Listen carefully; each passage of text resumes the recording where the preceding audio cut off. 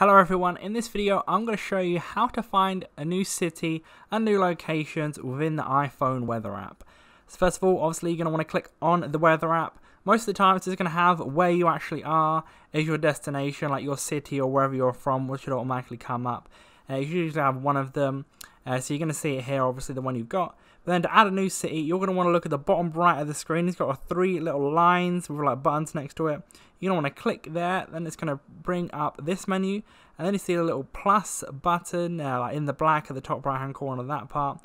Then you're going to want to type in whatever destination you want to do. So just for now I'm going to do Sydney. So you type in Sydney, and then you'll see like everyone's specific place. You've got the Olympic Park, the airport. I'm just going to do the city just for this example.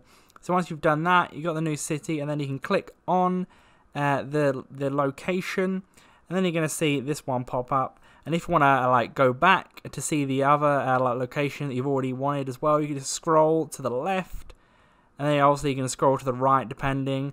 And then if you want to add more, you just go to the bottom right hand corner again, click this again. Let's say we'll just do Adelaide, and you can just type it in. You can see it there again, and then you can click on that destination.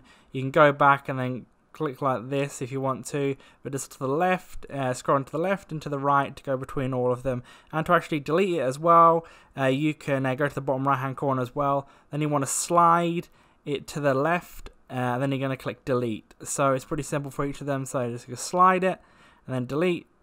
So that's how it's done. Then you can click back on the one you wanted. So hopefully that covers everything. So leave a like on the video if that did help you out. Subscribe for more videos like this.